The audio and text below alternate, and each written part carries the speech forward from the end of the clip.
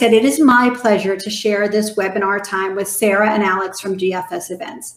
Both are integral to the planning and implementation of events, and today they are sharing their best practices, and even better, they're showing you how they use these best practices in recent events. They brought along some great graphics and screenshots to show you how. And don't worry, the playback will be available, the slides will be available. So you can watch it back at your leisure. You can share it with anybody in your team. So I see we're going coast to coast already. We're going from Maine to Arizona to Ontario. We are up in British Columbia, Vancouver. We're spanning everything from schools to arts to theater and so on. So let's go ahead and get started.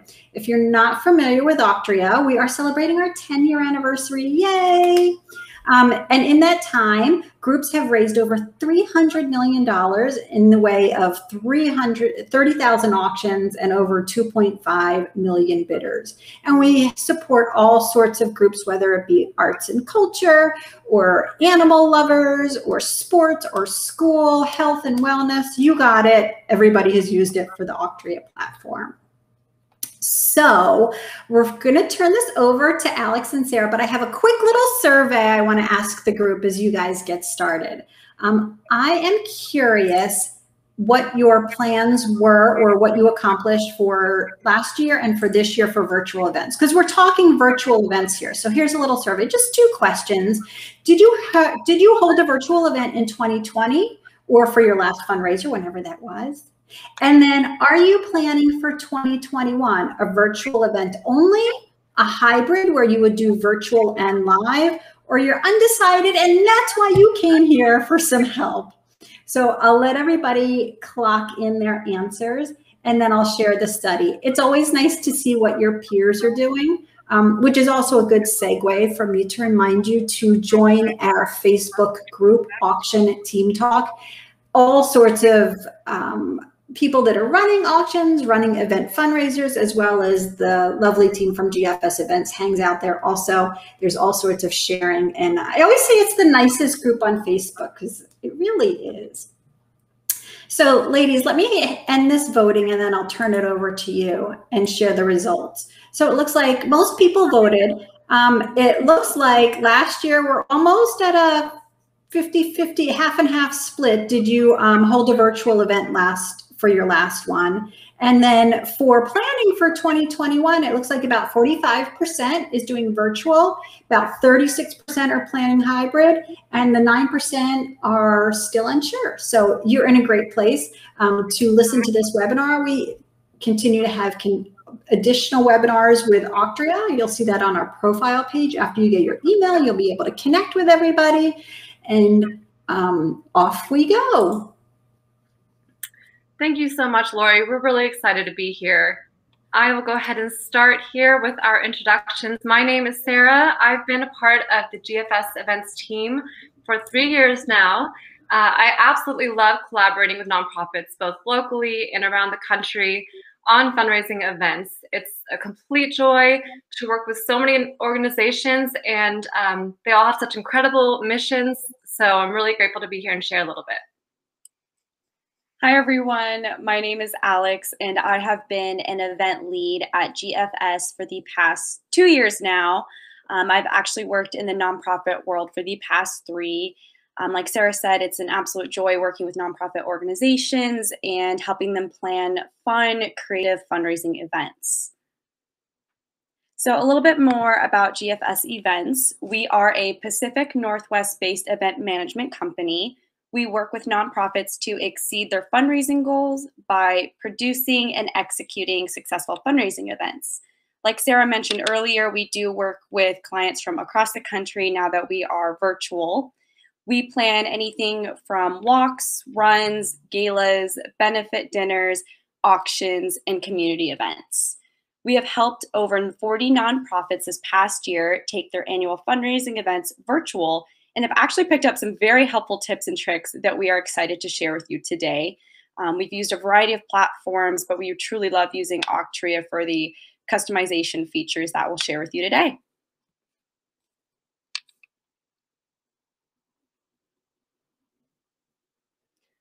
Oh, Sarah, I think you're on mute. Let's think about virtual events. The mute okay. We're going to go over these 3 key components as we dive into our case studies. So best practices, great features that Auctria has to offer, and a few marketing tips. We'll first take a deeper dive into these key components and then apply them to our case studies. So to begin, best practices. We have a few tips for you here regarding items that you should implement into your event. So to begin, brand your fundraising platform. If you are using a third-party platform such as Auctria to house and run your fundraiser, make sure it looks like an extension of your website. Use the same colors, fonts, images, themes, etc. Add unique features in your event. We always look for ways to differentiate our events. What you can include is really important to your mission. Make sure that you have something that's unique to your organization. We've organized cooking classes, scavenger hunts, yoga classes, and then make sure you minimize your clicks to donate. Make it really easy for people to donate. Have your donate button clearly visible and viewable without having to scroll down on the page. Another pointer here is to personalize all your communication. Specifically, what I'm talking about here is to make sure that all of your automatic emails from third-party platforms like Auctria are personalized. Think about all the emails that your supporters are receiving. They're receiving a registration email, a donation receipt email, and their statement email. Auctria has really great templates set up, and you can customize any of them. And then the next one is having an FAQ page. Virtual events vary from one to the next, so having an FAQ page is really helpful for your supporters to understand what they're meant to do in your event. Answer as many questions as you can up front. An FAQ page is really a great place to house any and all questions that could come your way. Make your call to action very clear. On your website, in your emails, on your socials, make it very obvious what you're asking your supporter to do, whether you're asking them to register, to donate, bid, share an invitation. Those are the call to actions that you want to make very clear up front. Fab features, some really fun features in Auctria. Using that customization tool is really great. You can embed many items, your fonts, your logos. So we'll talk about that a little bit more later. Embedding, using the embed for live stream, for pre-recorded videos, to chat, trivia, quizzes. Equivalencies. Another great way to help your supporters connect to your mission is to visually show them what their dollars can support. We really recommend that you steer away from using stock images. Rather, put up actual images from your organization along with a little bit of text that shares what different dollar amounts can provide to those you serve. Payment options. In Auctria, you can give people the option to pay now or pay later. This is really a great option to include because inevitably, you know that someone's going to want to make a donation via check. It's ideal to have all this information stored on record. And bonus, those pledges, those donations that may be coming later on will be reflected in your fundraising thermometer. Marketing. Using every channel for your fundraising event is so important for its success. Your donor base will dictate which marketing avenues you should invest in the most. So to begin, peer-to-peer word of mouth. Think of your staff, your board, volunteers. Those are the people you need to lock in first. They will help you spread the word about the event and even lead with their own donations. Email and social media marketing is the next one. Make sure you are consistently pushing out email communication and posting regular on your social media. Snail mail. Don't forget about good old snail mail.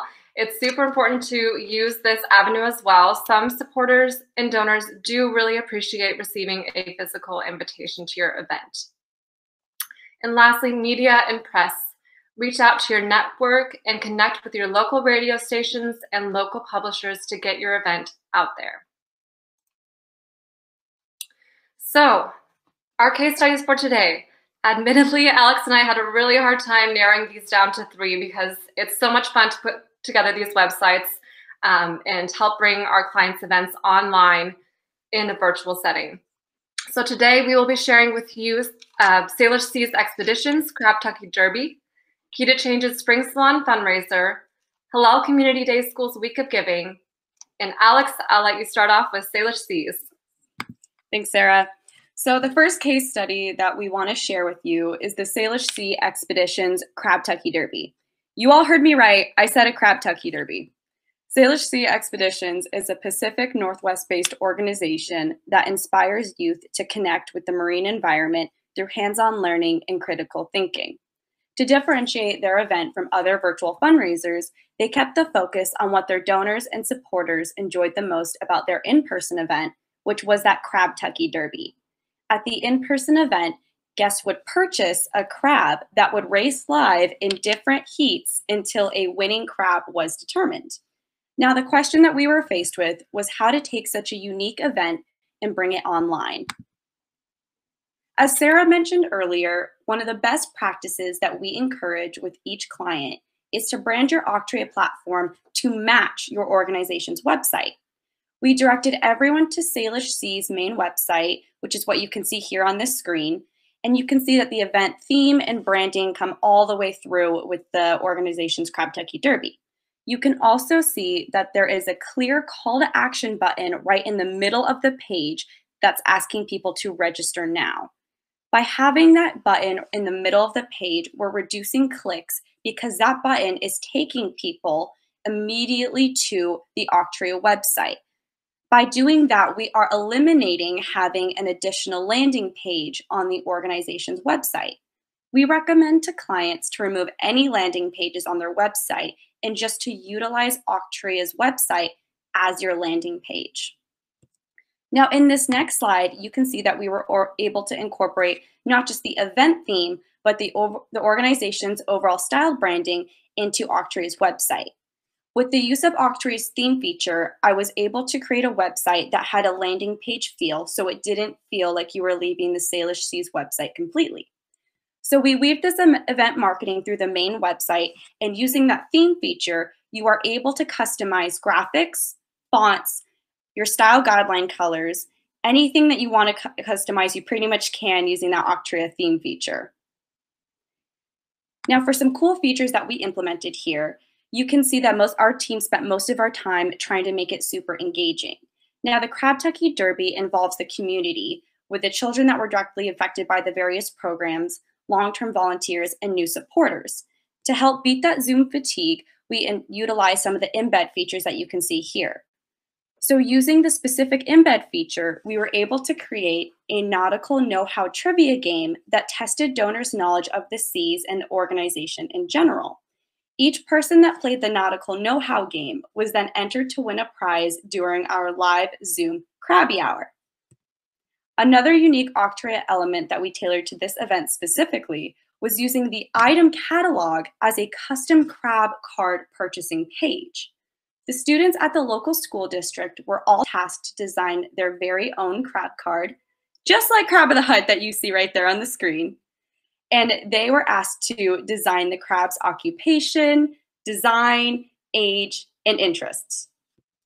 Now, on this next slide, you can see another example of a custom website that I built specifically explaining how the Crab Tucky Derby would work and the different heats that the crabs would run. So now that the Crab Tucky Derby had gone virtual, we had to determine how to market the event. The wonderful thing about virtual events is that there is no limit on who can attend. The sky is the limit and distance is no longer an issue. We were able to market to students and parents by involving them in our actual program. So the students were the ones that made the crab cards, which was a great way for us to expand our typical audience. We also created custom event branded stickers that were sent to every registrant. Now, one of my favorite small marketing pieces that we did was the creation of a custom mint julep recipe that attendees can make at home. You can actually see it right there in the middle of your screen with the Pacific Northwest julep. So it's a great option for people that want to do something fun, but maybe don't have a budget to do like a dinner in a box or a gala in a box if you want to have your attendees do something at home. It was super fun and it helps kick off the Krabby Tucky Derby. Now, all these crabs did end up running the race of their life, but this time they were plastic and their races were pre-recorded. If you wanted to see how the Crab Tucky Derby went, you can check out our portfolio page on the GFS events website. And now I'll hand it over to Sarah to talk about our second case study. Thanks, Alex. All right. Now I know I shouldn't have favorites, but this event was so much fun to plan and create for Key to Change. I was a design lead as well on this event, so I had quite a bit of creative freedom with this one. This is Key to Change. They are an organization who empowers communities by working alongside students, teachers, parents, and guardians to build consensus, meet teacher needs, and create a holistic environment where students can flourish.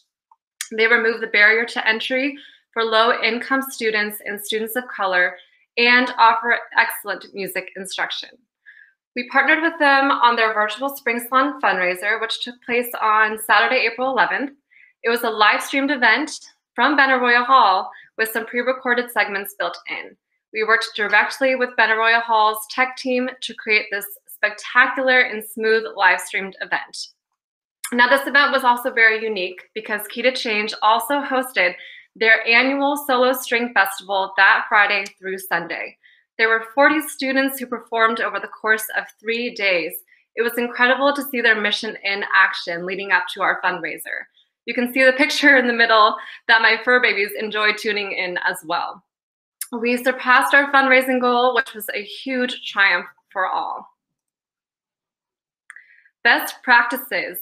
So this is, as you can see, our screenshot of our live stream page on Auctria. You can see that I have the main header showcasing both the festival and the fundraiser. The colors and fonts carry over from Key to Change's main website. The donation button is high up on the page and very visible. You can't miss it. And the nonprofit status is listed below.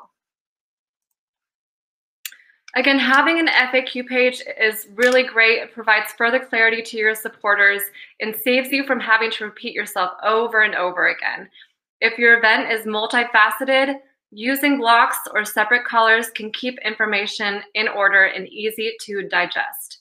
We also like to add at the very bottom a statement on the FAQ page that reads, I have a question that is not answered on this page, with our contact information listed.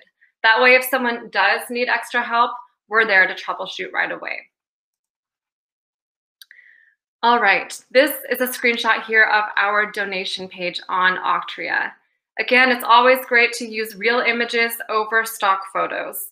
While stock photos oftentimes look more cohesive and structured, using your organizational photos makes it more authentic and real. I especially love that first picture there on the left showing the ED, Quentin Morris, teaching one of his students. I can connect with that and it feels very personable. If you're going to share your equivalencies, be sure that you make a note on that page that these costs are actually representative. It's really important to be transparent and let the donor know that their donations that they're giving towards this event may go to support other programs in your organization. Also, key tip here, make sure your pages are mobile friendly. Check them on your cell phone, on your iPad, on other devices. Use Auctria's customizable formatting elements like rows and sections to make sure you have the best layout of your website and that it can be viewed on multiple devices. All right, some fab features from Auctria on this one. We went live with our event. This is how the page appeared. And you will see on the left that there's a violin student performing. That is a live stream that we embedded directly from YouTube. And on the right, you'll see we have a chat box, which we also embedded from YouTube. And it was really great to see all of the parents and family members. They were supporting the students. They were chatting up in that chat box and encouraging the students as they performed. Below that live stream, you'll also see that there's our donation button, followed by our thermometer. What's also very fun is that you can watch that thermometer climb live. So the supporters loved seeing that. Our team loves watching it grow. It's really a fun experience. Texting. Texting has been very effective for us in ways of communicating with our clients, supporters. More often than not, we are really in close reach of our cell phones, so this is a great tool to use.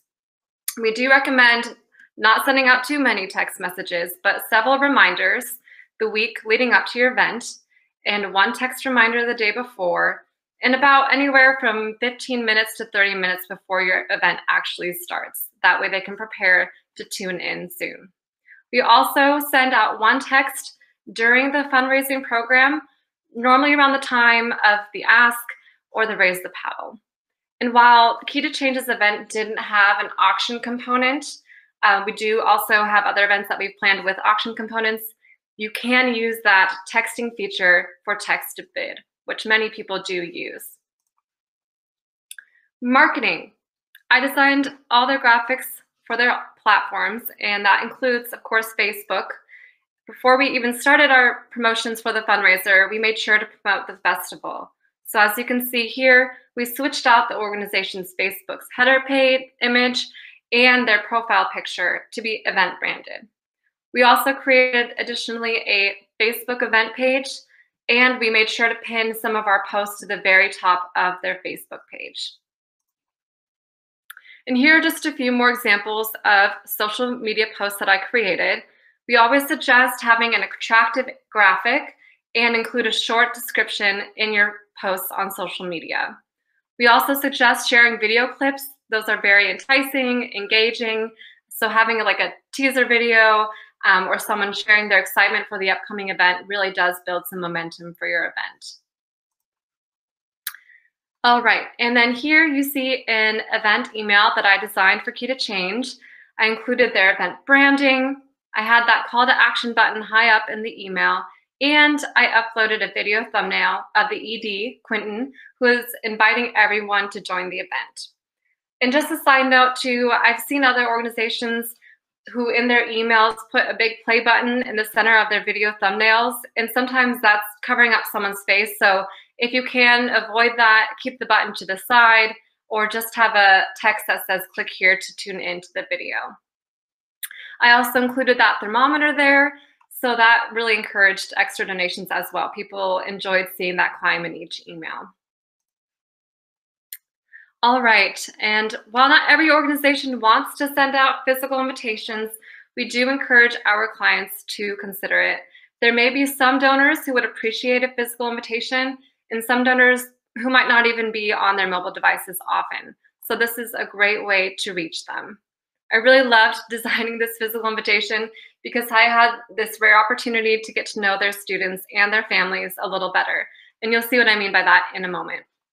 So here you see the front side of the invitation and the back side. It was a folded invitation. Here's the inside, the top portion and the bottom. And what's really unique about this invitation is that we were able to get, I think it was 5 individuals to write personal messages to donors and supporters. They share in only a few sentences who they are, the impact Key to Change has had on their life, and why they would like other people to join the event. We have a really clear call to action there on the bottom half of the invitation, and we're directing everyone to one local location, which is the website for Key to Change. And there they can find out more information, register, and make a donation. All right, I'm going to hand it back over to Alex, who's going to share our third case study. Thanks, Sarah. Now for our final case study. So Hillel Community Day School is a Jewish day school based in Rochester, New York that offers a full-day program with dual curriculum for both general and Judaic studies for students K through 8. This year, we're going back to the future with the current students, families, faculty, and alumni. Their Auctria page is actually live now because we're kicking it off on Sunday and in case anyone wants to check it out. I'll drop a link in later. So when you first arrive on the Auctria homepage that I created for Hillel, you notice that it feels like an extension of their website. So you can notice that at the very top of the screen, you'll see their logo, And then right there in the center, you'll see that the call to action buttons, register here and donate now, are easily accessible. So that is one of the best things you can do, because like Sarah mentioned earlier, we want to reduce clicks. This page is set up to reduce as many clicks as possible. We do not want your donors to have to go and search how to register or search how to donate. We always want those options right there. Now, another important part of a homepage is sharing what is going on with your virtual fundraiser, or a hybrid, or in person. So, and by doing that, by having a schedule posted, you're able to share what is going on and what your donors should be expected to participate in. So in this slide, you can see that we have a full schedule listed on their Auctria page. It has the fun themed graphics that Sarah made. It's showing what event is happening each day, and then even a little bit more about who's going to be participating. We want people to know that they should be putting these times and dates on their calendars and to block it off, so they should be prepared to interact with your fundraiser during that time. So not all events are the same, so you need to prepare your community. Now, one of the most important best practices that I want to highlight that Sarah mentioned earlier as well are the equivalencies. Here, we are showing potential donors exactly who their money is going to and a representative cost of how they could help with programming at the school. We used real pictures of the students, which is super important. Stock photos do look really nice, but we highly recommend giving your equivalencies that personal touch. You can also see that I included the thermometer right there on the donation page, so donors know how close we are to the fundraising goal.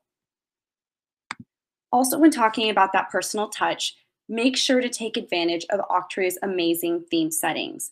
You can really use these preset Auctria elements to your advantage.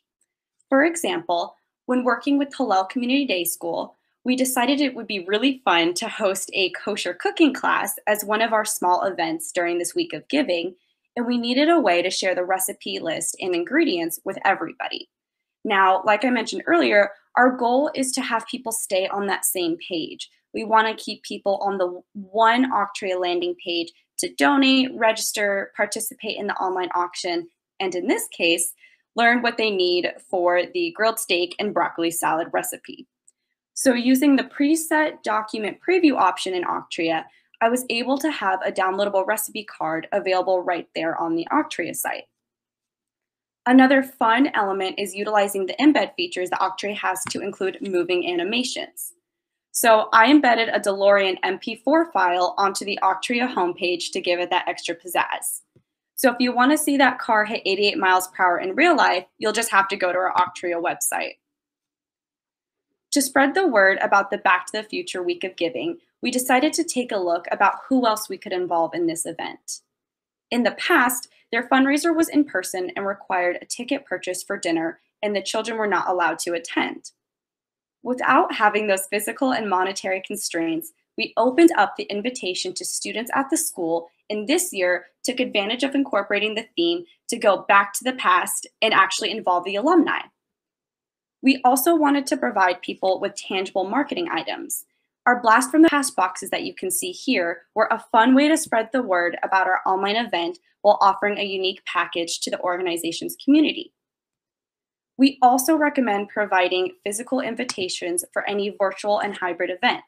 People love something that they can hold on to, and parents especially need really nice reminders as there's so much going on. You can see an example of both our virtual and physical invitation on this screen here that Sarah designed. We recommend sending out both. That way everyone knows about your event. We actually attended a different webinar earlier, and people need to be notified at least 4 times that they should register for your event before they even begin thinking about registering. Now, in the past, this organization sent out invites with reply cards. We did the same thing this year, but instead of selling tickets, we actually shared more about how people could donate or sponsor the fundraiser. So like I mentioned before, our website is actually live now for those that want to check out some of these ideas. And I can actually just go ahead and drop the link into the chat as well. All right. So I know that was probably a lot to take in such a short amount of time.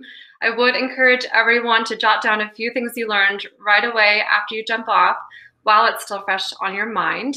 because honestly, if there even is a recording, sometimes we just don't have the time. We know how busy nonprofits are and how busy planners are as well. So in case you do want to revisit the webinar, I know that Lori is going to send it out later. So thank you so much in advance, Lori, for making sure everyone has that available to them. Just to recap on a few key items here, best practices, communicate. Communication is key. Share your event schedule online, put together that FAQ page, make sure contact information is up there, and create clear and visible call to actions. Fab features. Use that live stream, that embed, excuse me, to embed live stream, video, chat, trivia. With this tool, you can do so much. And then marketing. Use all of your channels. Make sure you're leaning into peer-to-peer. Think of your board, your staff, volunteers. Use email and social media to post regularly and get information out there. And make sure you're carrying your event branding all throughout your collateral, from your website to your physical invitation to your thank you gifts. Alex, I'm going to hand it back over to you. Thanks, Sarah, and thanks to all of you who joined us for our webinar presentation today. So up on the screen, you can see some different ways to connect with us and find us online. I suggest taking a screenshot so you have an easy way to remember how you can connect with us. Feel free to reach out or connect on Facebook, Instagram, or LinkedIn. And of course, if any one of you would like to connect and chat about your next or upcoming fundraising event, we welcome you to schedule a free 30-minute consultation call through our website at www.gfsevents.org. I'll drop that link in the chat as well. You can also sign up to receive our monthly event guide right on our website. We share helpful tips and trends that we see coming up in the event world. We would be happy to take your fundraiser from Drab to Fab. Lori, thank you so much for this opportunity.